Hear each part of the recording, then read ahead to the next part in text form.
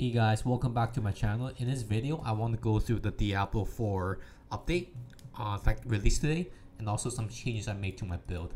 So let's go through my build first. So I changed my amulets, my chest piece, and my pants. So my amulets, instead of just having weapon mastery and all the beam skills, I now have also all agility skills, and now I have damage reduction to close enemies. So what the all agility skills does is that it allows me to free up 2 skill points. So for example, over here, I have Shadow Step and I have Dash, and I have it on the hotbar, and that's only because I have the amulets for the all agility skills. So I allocated 2 points into Deadly Venom, so that instead of only 3% to increase poisoning damage, this is a multiplicative increase. So instead of only 3%, I have now 9%. So that's basically the changes that I made.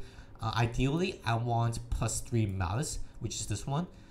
It will boost it up to an 18% increased damage to vulnerable enemies, multiplicative damage, and I will reallocate the Deadly Venom points back into Shadow Step and Dash. But I believe that the changes are basically the same, so there won't be any like, it's not a drastic increase. So I'm a bit iffy on whether or not I should commit into this.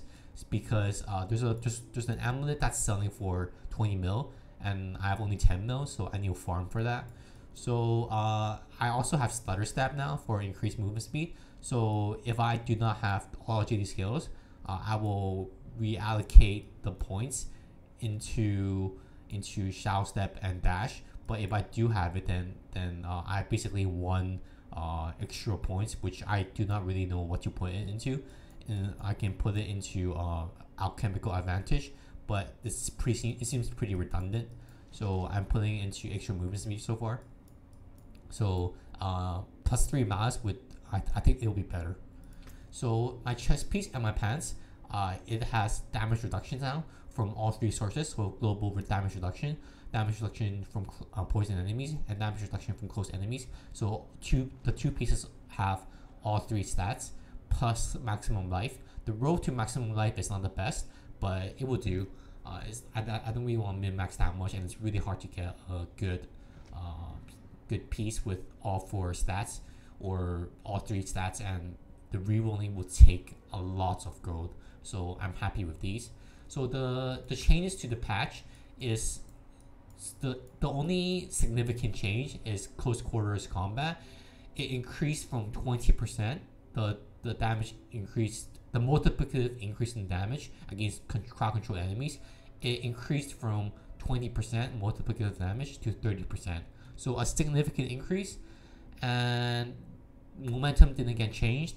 So I think a lot more people would go with close quarters combat now.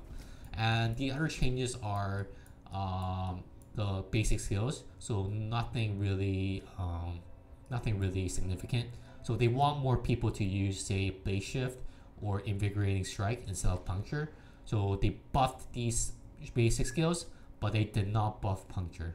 So what they want is that other people to use these skills instead of Puncture. So that's about it. If you have any questions or suggestions to my build, leave a comment below, and hopefully I will reply to them if I have time. So I'll see you on the next one.